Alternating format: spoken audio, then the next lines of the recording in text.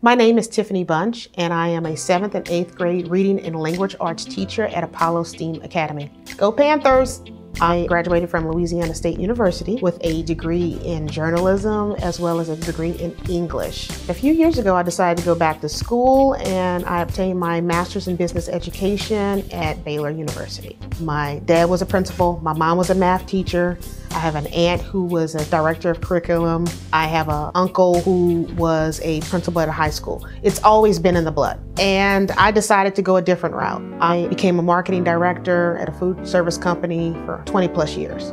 That little voice kept coming back, education, education. I have to say it's like the best decision I ever made. I bring some of that knowledge of working in another industry into the classroom. A lot of teachers will tell you, I love reading with the kids, I love novels, I love writing.